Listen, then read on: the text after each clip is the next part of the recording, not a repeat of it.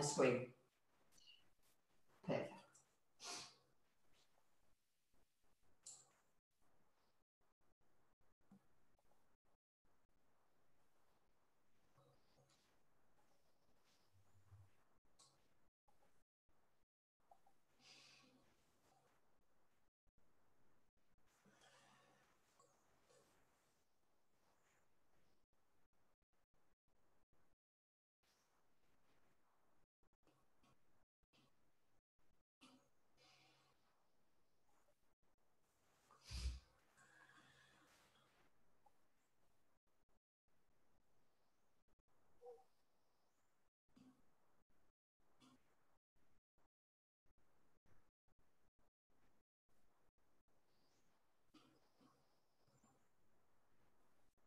Okay, Helen, would you like to go?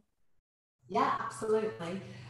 Morning everyone, and thank you to Pink Link for asking me to do this, what they've called a masterclass. I would call it a workshop.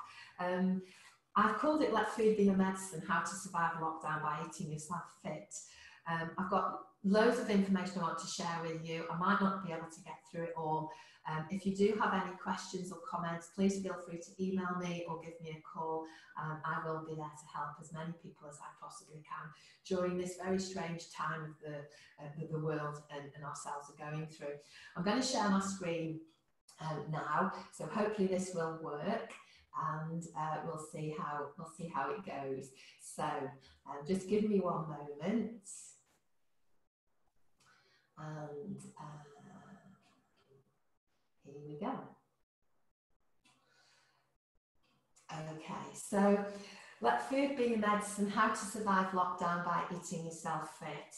I'll just give you a little bit of information about me. I have a master's degree in nutritional medicine. I run a nutrition clinic at Ribby Hall Spa and also do some consultancy work for people with eating disorders. I'm also a personal trainer and have 30 years yoga practice and teaching experience. So I run a company called Hero Lifestyle, and I tend to encompass the nutritional, which is functional nutrition, functional medicine, and give people bespoke advice on nutrition and fitness and yoga, helping them with a whole host of conditions. So I always bring in nutrition, fitness and yoga because I think the three go really, really well together. If we have a little look at today's workshop format, I will go off piste, I do tend to, but just do a bit of a sort of introduction. We are running a little bit late, but I don't think we've got anything massively, anywhere massively to go to today. So we're going to have a little look particularly at stress and the signs and symptoms of stress and how your diet can have an effect and the health issues that you might be associated with stress. And that's all well and good talking about what happens when you're stressed, but also what I want to try and do today is to give you some ideas to support you using nutrition to perhaps help you control the symptoms, to improve your well-being and your wellness. And then also have a look at things like anxiety and sleeplessness, and that very often, that feeling we get of being overwhelmed. And then afterwards, I am available after the workshop to discuss any personal issues confidentially that people may have. I can't give a medical diagnosis. I might have a master's degree in nutritional medicine, but I'm not a medical doctor, but I am a nutritionist, as it says. So if we have a look at what I want to focus on today, I've really done this workshop really looking at what some of my private clients have been discussing with me, and I want it to be quite client-led because it's about you rather than about me. So please feel free to ask questions and I will do my best to answer them. And like I've said earlier, if I don't know the answer, I admit it and I'll try and find out for you and get back to you.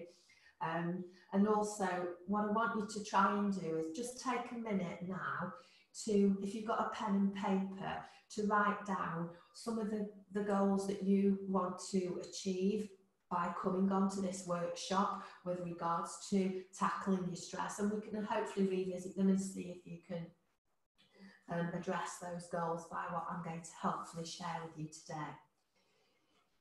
So if you just write down 2 or 3 goals that you might want to achieve.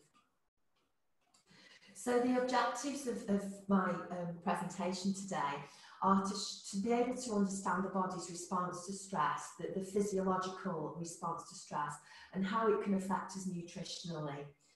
And then maybe for you to be able to describe the signs and symptoms of the stress response and how it can be linked with our diet.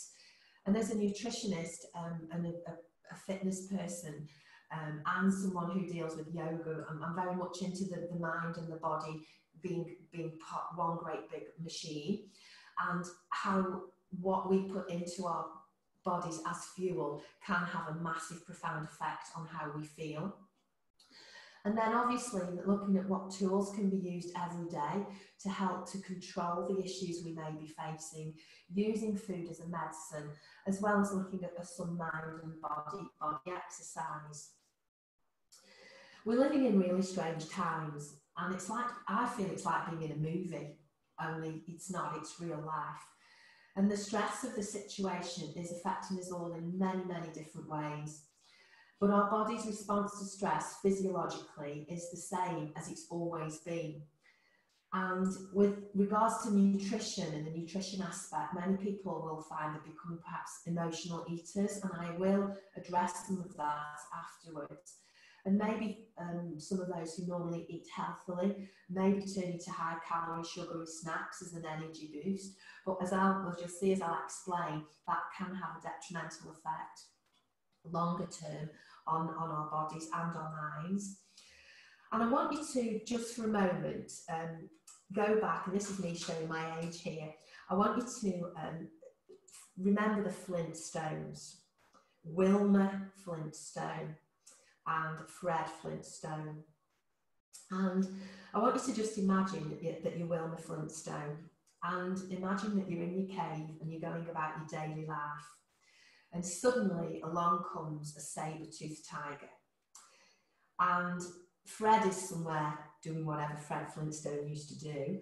And Wilma is wanting to fight or flight from this saber-toothed tiger. So your response kicks in, your fight or flight response kicks in. And that makes your body physiologically start to change in preparation to running away from this saber-toothed tiger. Your heart rate increases, your blood pressure increases, your blood starts to flow around your body quicker so that nutrients can get to your muscles in order to let your muscles work for you to run. Your pupils dilate so that your vision is much better, and your energy will move from the digestive process to your muscles. And that is where your stress response kicks in. You leg it from the saber-toothed tiger, it goes away, and Wilma goes back to prepping Fred's dinner.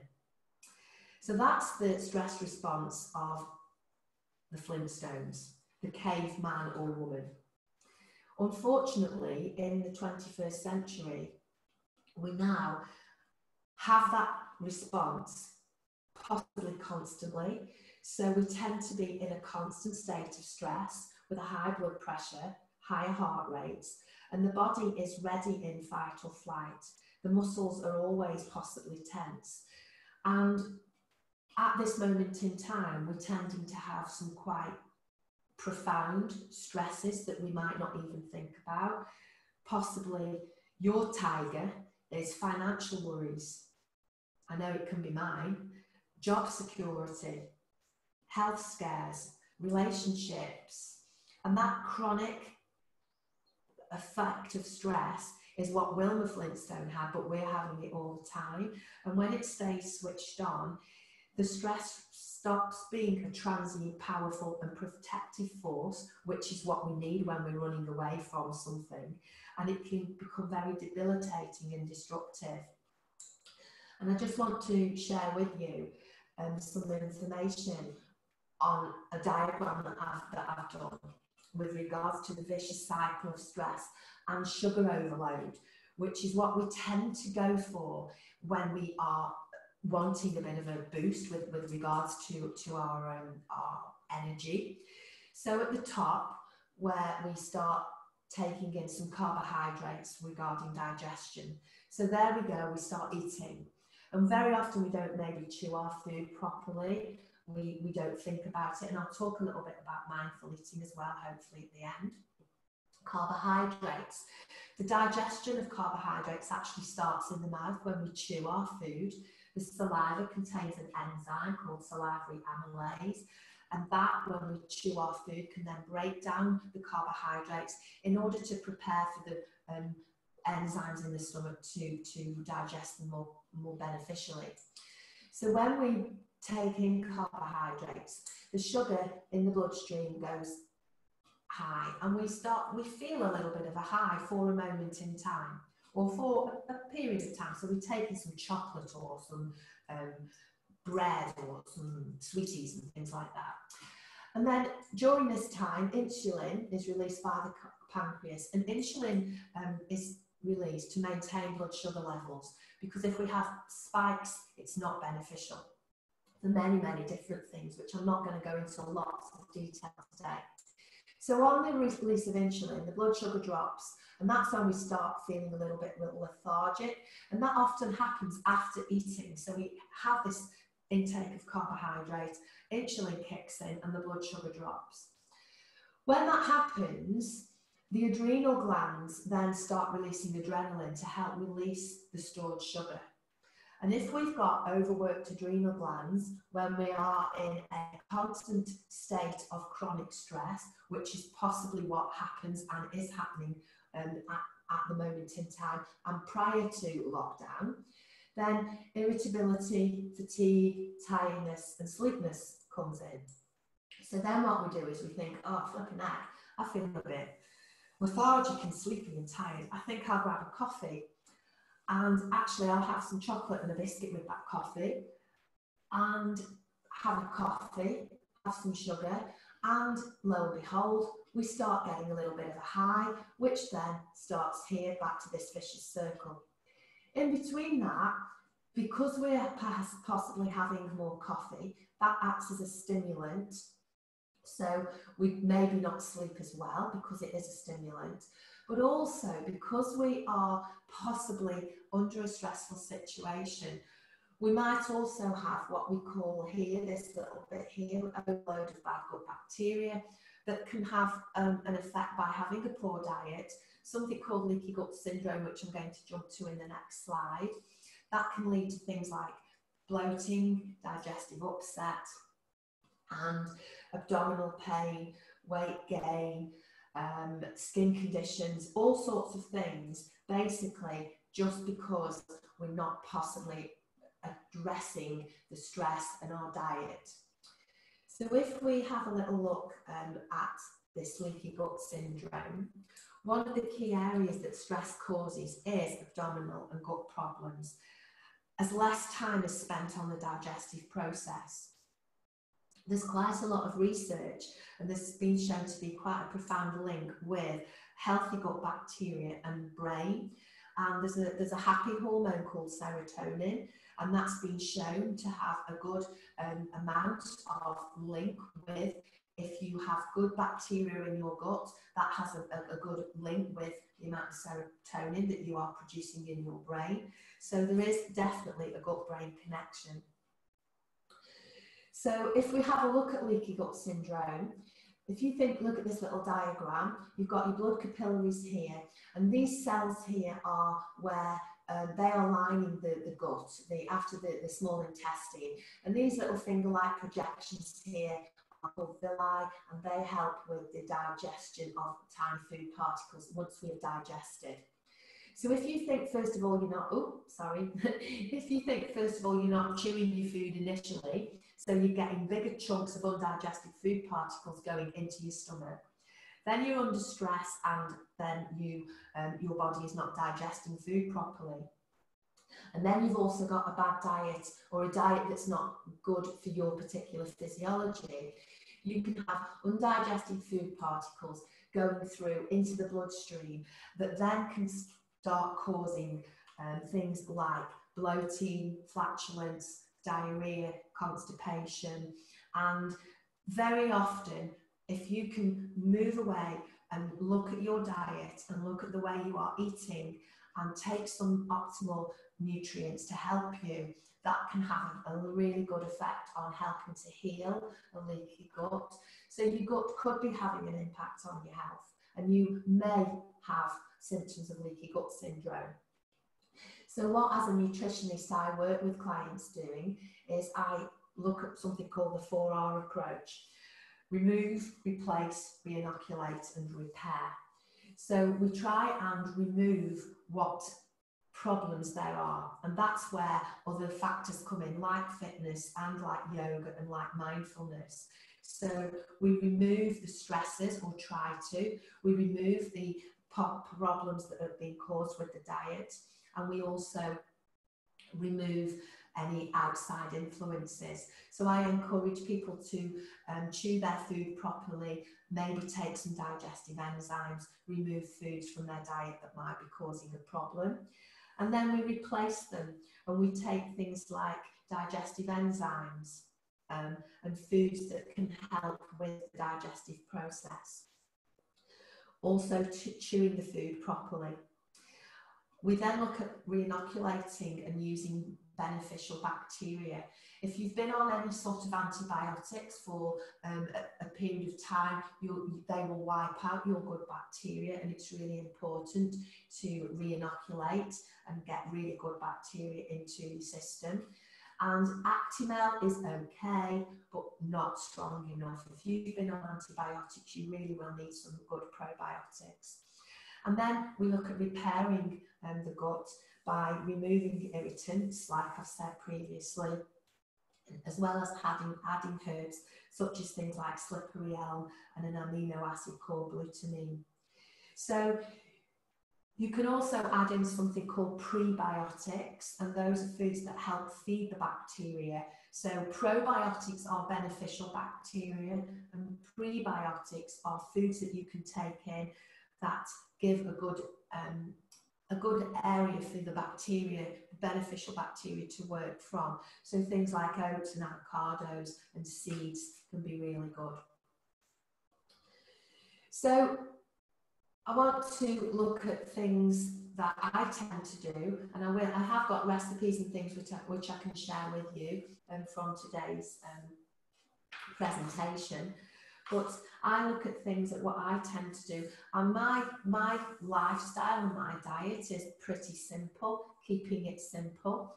And beige is out. So any food that's beige in colour, I know these sweeties are brightly coloured, but any food that is beige in colour is not really a beneficial food. So by keeping it simple, eating a rainbow of various brightly coloured foods, and centering your diet around plant-based whole foods.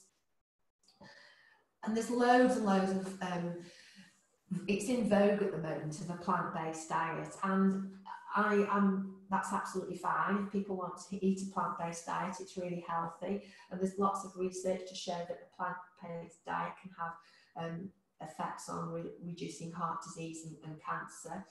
But try and think of just having a brightly coloured diet, so eating brightly coloured foods. And by eating a rainbow, you will get all your different vitamins and minerals, your antioxidants and things like that. And then things like the seeds and the nuts on the lower left-hand side of the slide, they can provide you with the prebiotics, as I've said.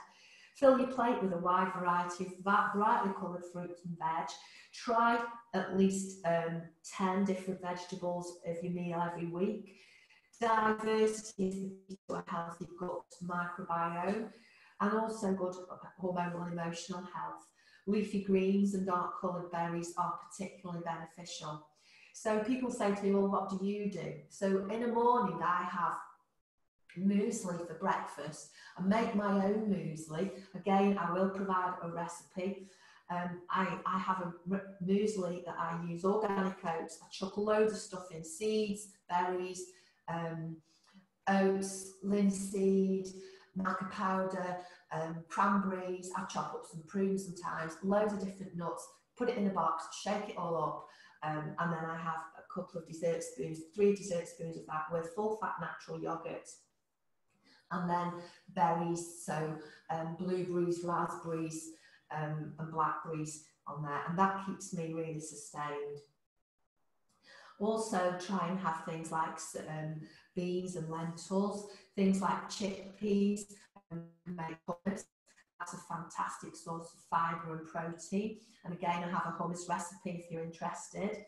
And again, if you do consume, suffer from bloating, you might need to address taking too many seeds and beans in initially. You can actually sort of build yourself up. And I would say to people, and the way I work with my clients as well, is educate yourself about the fuel you're putting into your body, and think of them as nutrients, as powerful medicines for your body, and really think about what you are putting into your body with regards to, I always say people spend more time worrying about the fuel that they put in their car than what the fuel they're putting into themselves. And it can have a really important and profound effect on your well-being. Another thing I am really into is hydration. I've just been seeing a private client earlier and was talking to them about what colour is your pee. And I think a couple of people who came onto my workshop in January, we talked about this. And the urine colour chart here is a really good indication of how hydrated you are. And if you're looking at what colour your pee is, ideally it should be 1, 2, 3 is a little bit dehydrated. I try and drink as much water as I can. I start my day in the morning, and someone before we started the webinar said that they were having hot water and lemon juice, which is fabulous. And again, it's not about necking down pints of water, you know, oh, I haven't drunk. Try and sip the water throughout the day. If you are working from home, which loads of people are now, and we are desk-based, just keep a glass of water by your side and just keep sipping it. I always start my day with a cup of hot water and lemon and lime slices. Sometimes I put slices of ginger in, which are really fresh ginger, which are really good. It's really good anti-inflammatory, as well as a good for digestion. And basically, if you can start your day with 1 cup of hot or cold, it doesn't have to be hot water, then you can start sort of thinking, right, that's my 250, and then just sip it throughout the day. And you'll find again, if you don't drink enough water, your skin might lose its plumpness, you might get headaches, a lack of clarity. And also you might be more prone to urinary tract infections, particularly as we get older, the acidity in our vagina changes, and so maintaining hydration may help with that. So hydration is really, really important. So like I said, sip water throughout the day. On waking, maybe try and sip a glass as you prepare for your day. Caffeine, try and reduce that, as it is a diuretic which makes you pee more. And again, sometimes maybe because we're at home, it's easier to keep making that coffee. But if you can, maybe just reduce it to a couple of cups a day, and maybe drink things like herbal teas. They are Marmite, you either love them or you hate them. And some people just don't want them, but again, it's each to their own. And try and, if you can, look at drinking more fluid generally. Avoid things like cordials and fizzy drinks, because that, like I said at the beginning, is part of the carbohydrate. The body can only use glucose, and the brain can only use glucose, so we do need glucose. It's not a don't eat any carbs at all, but it's the sort of carbs that you are eating, and glucose and caffeine and fizzy drinks tend to be problematic. So if we have a little think about that, and then next, I always talk about this. Think about your poo. If you need to go, don't hold on, as that can have a massive impact on bowel function. And if we have a look at your stool chart on the side, I did this one because it's more easy than the Bristol stool chart that the medics tend to look at. This is an amended version. Lots of people are constipated, and it's something that we Brits don't talk about. And it's really important that you have good bowel habits. And when I say good, I mean regular. And regular is not necessarily every day. It depends on your transit time. And it's not the number of times you go, it's how easy it is to go. Going for a poo should be as easy as going for a wee. You shouldn't strain, and if you are constipated, check what medications you're taking, increase your hydration, and maybe looking at your diet. I've just been working with a nutrition client who we've basically just cleaned up her diet, reduced the amount of junk food that she was eating, added in some really good probiotics and prebiotics, and she's had a massive change to how she feels generally, and she's doing really well. And yeah, she will go back and have a little blip, but she now is educating herself onto what she can and can't do for her body to maintain optimal wellness. So in order to achieve your healthier poo, and the ideal poo is number 4, like a ripple bar.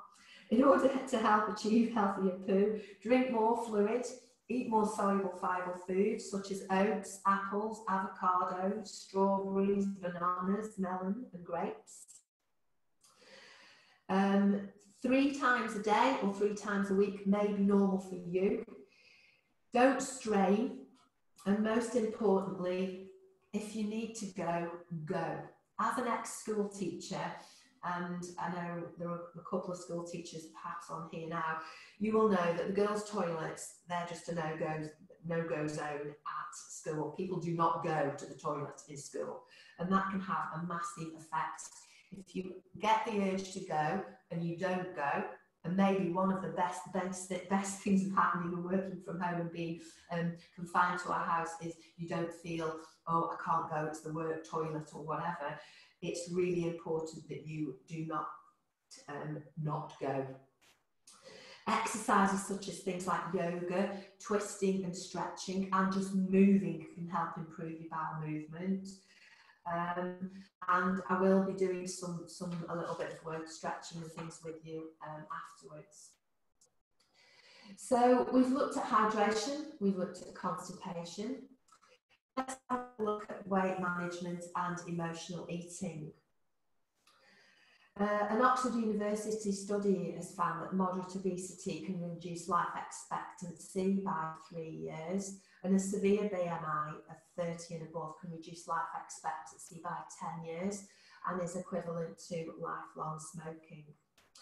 But I'm not just talking here about society's obsession now with how we look, or the statistics that I've just said that show that being underactive or overweight can have an effect on our long-term health. But during the times that we're living in, issues with eating disorders may rise up in individuals. People may panic that foods aren't available, and they get a feeling of helplessness when their safe foods are not on the supermarket shelf. And I'm sure, and I've spoken to a couple of people who I know this week, emotional eating has come into the forefront, where we grab for high carbohydrates foods, and then, as we saw earlier in the slide, we feel dreadful, not just physiologically but psychologically. So then you beat yourselves up, vow that you're never going to do it again, and then tomorrow you start again. But there are ways in which you can be helped. With regards to the stress side and the emotional eating, if you are an emotional eater, you can do little things to make sure or try to help yourself by planning what you're going to be doing with your day. So, and things like reducing the portion sizes that you might have. And if you are going to grab for the carbohydrates, think about having some, but trying to just moderate. It's easy for me to say, but I'm just giving you some ideas of what you might want to try to moderate, and give yourself again, what I do with people who I have worked with who are emotional eaters, get them to do a plan of what they're going to have for breakfast, what they're going to have for their lunch, what snacks they're going to have, and be quite rigid in that plan. And some people, I'm not saying it works for everybody, some people have found that that can be really beneficial and helpful for them. And something else that we can have a look at as well is portion control. Lots of people always say, oh, and I want to lose weight, and I've done this again, I did this in my menopause workshop in January. If you are wanting to lose weight, as well as eating a healthy diet, you might need to look at portion size and also the exercise that we do. We're being allowed to go out and exercise once a day now, and lots of people are doing perhaps more exercise than they were when they were commuting to and from work. So that's really good. But have a look at what portions you are eating. I've done a little bit of research on cereal, and that's a bowl of cereal that I tried to take a photograph to mimic what the bowl said on the front of the packet. And it did say serving suggestion only, which is how they get away from it. So you got a full bowl of cereal there. And then I looked at what amount they suggested that we should have, and this was what they suggested. So one serving was 30 grams or 3 dessert spoons. I'm not big into calorie counting, but I am doing it for this purpose. So I replicated the image on the box, and then I actually looked at the actual portion size recommended.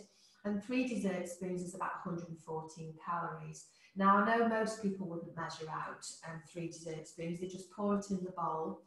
And I would say that big bowl that I measured at the beginning, I think that was about 7 portions. No one possibly would eat 7 portions, but maybe probably between 3 and 5 portions.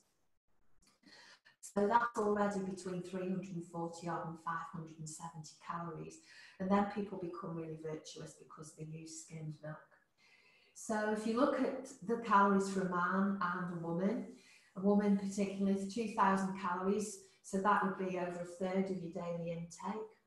So it's no problem if the rest of your diet is smaller portions or you have a very active lifestyle, but most people do tend to have much bigger portions than what we need and what we actually require for our energy consumption on a daily basis. And so that is how weight tends to creep on.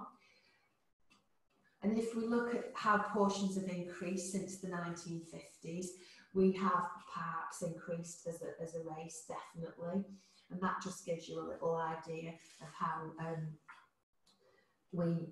our portions have increased, but our daily energy intake hasn't.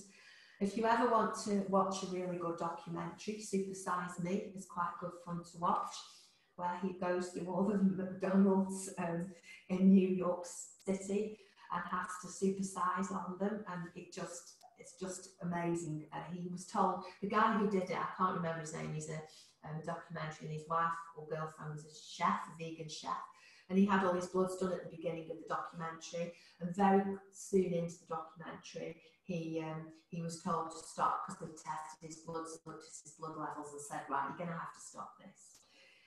So if we start now having a little look at, I do a lot of stuff with mindfulness when eating and drinking, and working with clients with nutritional concerns, be it weight issues, irritable bowel syndrome, Crohn's, colitis, constipation, stress. One thing we could all benefit from is being more mindful about what and when we are eating. And when you think about being mindful when you eat, it's really actually being mindful about what you are doing for the here and now, and that's where yoga comes in. We tend to eat whilst we're multitasking, and I think possibly as women we do that more regularly. So we're rushing around, working from home, trying to sort the children out, looking at our mobile devices, sorting their breakfast out and grabbing something and then not actually remembering what you've eaten. So appreciate things like the colour of your food, how it's arranged on your plate, what the different nutrients are that are fueling your body from the meal that you're eating. And also, if it has meat or fish in it, just being grateful. This is nothing to do with religion, but just being grateful to the animal for its donation to you. Maybe thinking about the vegetables and the crops, the way they've been grown and harvested, who's cooked the meal. Thinking about the taste and the texture and the flavours of the food. And a really good mindful eating exercise is, and I did this with a little course that we were doing, is just getting a really small item of food, things like a mini egg or a satsuma is a really good thing to try it with, and basically hold it in your hand before you eat it and look at it and think about it and smell it. Think about the colours and the flavours, and if you do that, you will start the digestive process going before you've even eaten the food, and your salivary glands will start to make your mouth water, and that is a really good way of starting the digestion process. And then you can start eating the food and chewing it, and that again has a really good effect with how your digestive process starts to work. Going back to the very beginning, or one of the first slides at the beginning, when we talked about leaky gut syndrome and undigested food particles. So mindfulness when you eat and drink is possibly a really good little exercise that you can do. And we're all being told to be more mindful at the moment and looking at nature and doing all sorts of things. But mindful eating is a really, really good exercise. Something you could even, if you have children, you could even try and do a little game with the children about mindful eating and mindfulness. And so if we move on now, I want to start doing a little bit of restorative yoga. We're not going to do any exercises per se, as in moving around, but I want to talk to you about yoga and breath. So on from mindful eating, I wanted to share with you some mindful breathing techniques. And in yoga, we call this pranayama. And pranayama is basically control of the breath, making you aware of the breath that we generally take for granted every day. And if you do have more of awareness of your breath and of what you eat, that can have a profound effect on both physiology and psychology. Every Thursday evening, I'm running a candlelit virtual meditation class, and we do a lot of breathing work, and we do a lot of visualization, and everybody gets very relaxed. But also I'm teaching people how to breathe properly, and a daily pranayama practice can train your lungs to improve their capacity and so improve the oxygen to vital organs. It can also work as a meditative and stress-releasing practice, as by focusing on the breathing and the function of your breath, other elements are momentarily put to one side. So there are lots of different breathing techniques, but diaphragmatic breathing can improve your thoracic cavity. Alternate nostril breathing can regulate your balance, breathing through your nose. Walking meditations, we're all encouraged to go out for a walk or a run. And what I've been doing, and this has got nothing to do with nutrition, I wanted to share this with you before we do the breathing practice. I go out regularly for a run with my little dog, and I've been going in the morning and going for a run, and it's beautiful. Go quite early, you don't see anybody, and I've been doing it for years. But over the past 3 weeks since lockdown, and since things have changed dramatically, I've been going out for a run, and then my mind starts mind traffic, and I start thinking about what's going to happen with my business and how's it going to work, and I can't get any money from the government because my business is only just a year old and I don't rent a premises, all this stuff, that's all my issues, nobody else's, but they are in my head, and lots of other people will be having all those issues. So I then get back from a run, which is supposed to make me feel really good, and I've had all this mind traffic. So what I've been doing, and it's worked really well for me, and I've shared it with a couple of other people and they've started doing it. I've been going out for a run and I've been counting nature. And so as I go out for a run, I see flowers. I don't always know what they're called. Well, pretty blue flowers, I think they're forget-me-nots, things like daffodils. And then I start counting nature and looking at birds and what have you. And so now when I go out for a run, I'm actually looking more for things I can see. Hopefully I won't fall over and trip up, but I just wanted to share that with you because that's been really, really helpful for me. And so this is what this workshop's all about, not just about nutrition, but about the whole holistic approach, which I hope I'm sharing. So if we move on from there, I did go off piece just like I said I would at the beginning. I want to just share a couple of breathing practices with you that you will be able to use, and just a very gentle meditation with you. So if you get yourself really comfortable, you can sit or lie down and just close your eyes and just empty your mind of anything. If you have a to-do list, which we all have, just take that to-do list and put it to one side. If you have mind traffic that keeps coming in, just let it float by. Don't beat yourself up, just let it float by like little clouds, but just try and focus on my voice and try and focus on my words.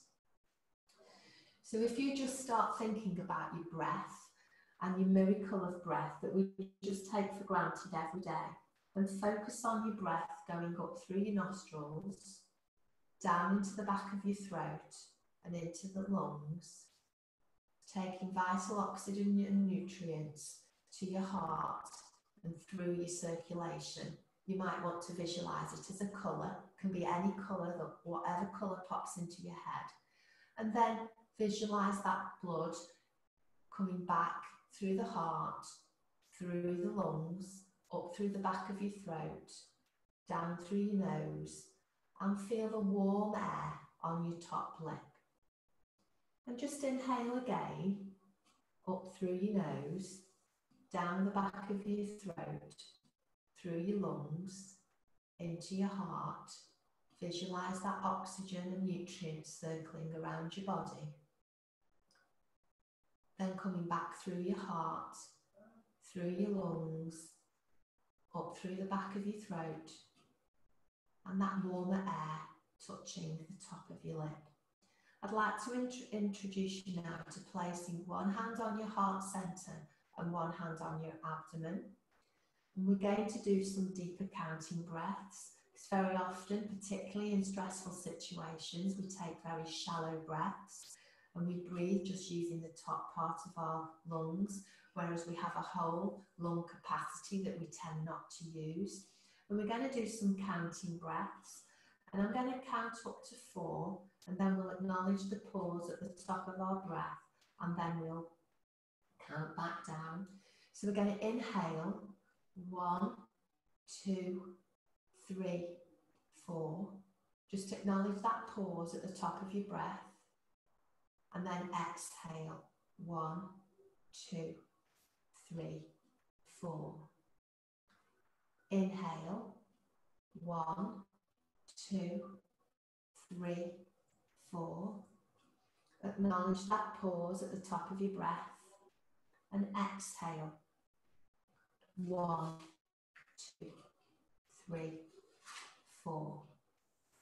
Inhale for 5, 1, 2, 3, 4, 5, and just acknowledge that pause and just visualize and feel that your ribs and your abdomen have expanded, and then exhale, pushing your belly button back, 2, 3, 4, 5. Inhale, 1, 2, 3, 4, 5. Acknowledge that pause at the top of your breath and exhale, 1, 2, 3, 4, 5.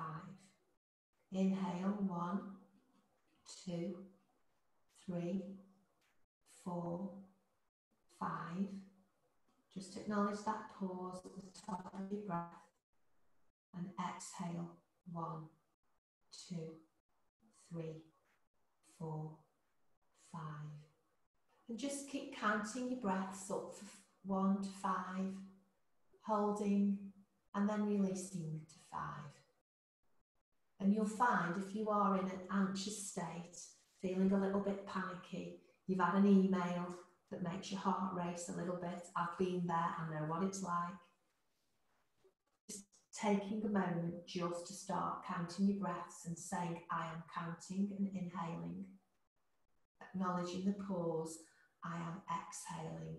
And that can just it doesn't make the problem go away, but it can help you handle the problem. And in the meditations that I've been doing on Thursday evenings, I've also been trying to find positivity in what we have and what we have not. And it's not necessarily, we have no control over the situation that we're in at the moment. And that for lots of people who are control freaks can be quite difficult. So rather than panicking because you have no control, think about what you do have control over. So you still have control over the emotions and how you respond to the situation. And also this basic gratitude. As you are meditating, relaxing with your breath, think about 3 things that you can still do, 3 things that you still have. I still have hot running water. I can still go out for a run. I still have food on my table. So lots of really simple things. I can still get out of bed in the morning. Really simple things that make you realise what you still have and what you can still do. So if you gently open your eyes now and maybe just come back to the here and now, and hopefully that's helped you feel a little bit more relaxed, or at least given you the tools that you can practice to help you. If we just have a little summary of some tools and coping strategies. So tools and coping strategies that I tend to do is keep it simple, eat the rainbow and the alphabet, do something you love daily, maybe get outside with nature, go back to your inner child, plan, try and plan what you're going to do for your day. If you are an emotional eater or you have nutritional concerns and problems, plan what your diet is going to be, plan your meals, try and do in advance. And again, people go, oh, well, it's hard, the shops, you can't get online shopping or what have you. My shopping hasn't changed. I let everybody go and do all the bulk buying or whatever, and I didn't go shopping for about 10 days. I think we ended up with beans and eggs or something that we had for the last meal. Then I ended up going, and for the past 3 or 4 shops, I've been once every 8 or 9 days, and I managed to buy everything in quite a serene way from Aldi. There are other stores available. Ask for help. If you need help, there are lots of people out there. I am providing 20-minute consultations to people if they want nutritional advice or fitness advice. If people want to email me or phone me after this, I have got an online yoga class at 12:30 and a couple of other things going on today, but I will, if people do want to, I will get back to them, and that's no problem. Try and stick to a routine, both nutritionally and physiologically and psychologically, and don't restrict yourselves completely, but be realistic. Spoken a little bit about portion control. and then exercises for the mind and body. I did a little video on LinkedIn for desk exercises, but also you can do HIIT work at home, CV work, and I know there's another lady who said she ran a gym in Polton, and she's doing some classes, which is fantastic. You can, Zoom is brilliant. I'm doing quite a lot of live classes for HIIT and CV work, just body work, yoga for flexibility and strength. And finally, I'd just like to say Om Shanti, which means may peace be with you. I've got my details here, if anybody wants to take them. If you want to speak with me confidentially about any nutrition related issues that I've raised today, or fitness, etc., then please feel free to contact me. And thank you for listening. I hope it's been of benefit to you. I always think you always learn one thing when you go on to a workshop or something. So hopefully you've learned one little thing. And thank you, and Om Shanti.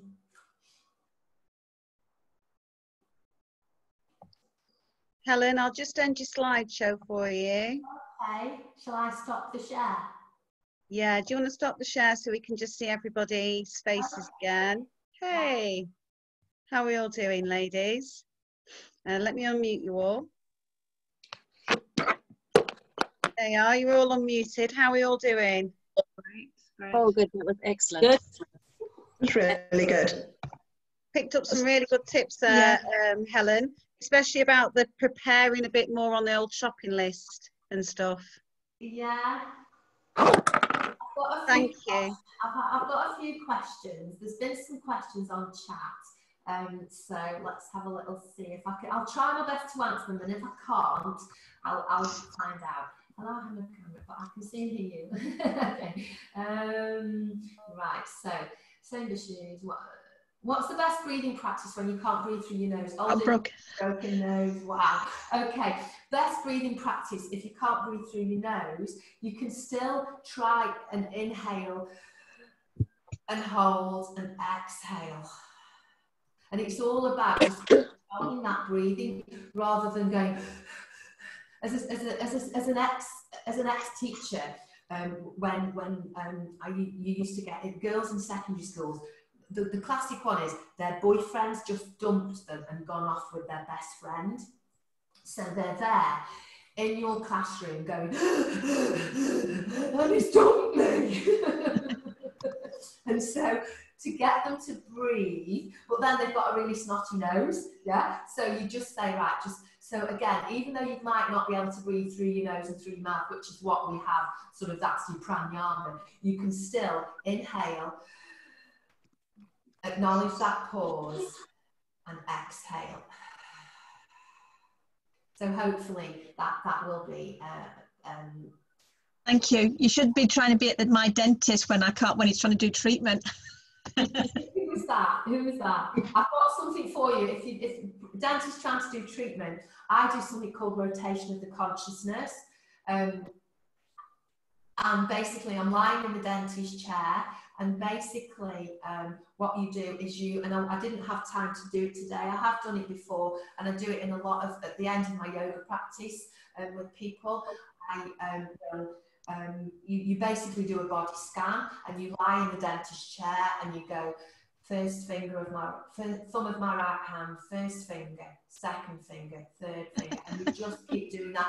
Honestly, it helps a great deal. It really does. I'm not bothered with going to the dentist. It's just that he has to keep stopping so I can breathe.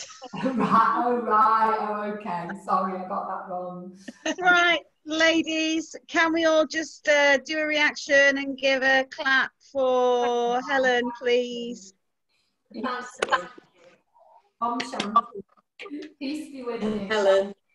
And as I say, if anyone wants to email to get, I've got some recipes. I'll try and put them on the website if I can paddle it out. Helen, can I just check, did you share your details on the chat? Yes, I did. I put my email address there. Yeah. Okay, yeah. so ladies, before you leave and before I end the meeting, if you want to download the file from the chat, if you just hit the 3 little buttons and you'll get them more, and you can download the chat information there, and then it will save to your document. And then you've got the details for Helen if you'd like to get in touch.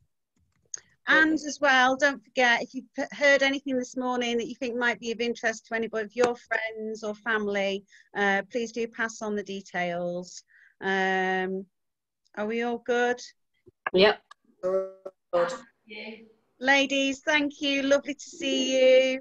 Thank you. Take care, everyone. Thanks, Helen. Bye. Namaste. Bye. Thank you.